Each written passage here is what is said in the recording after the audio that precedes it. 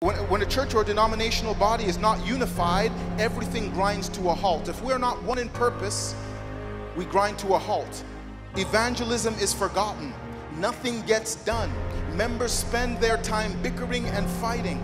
The godly among them are exasperated, and the hurting and the needy are neglected, and the enemy rejoices. The enemy rejoices over disunity in the church because there's no progress being made for the kingdom of God.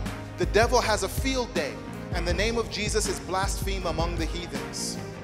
When the church is unified and everything else is in order, the work goes more smoothly.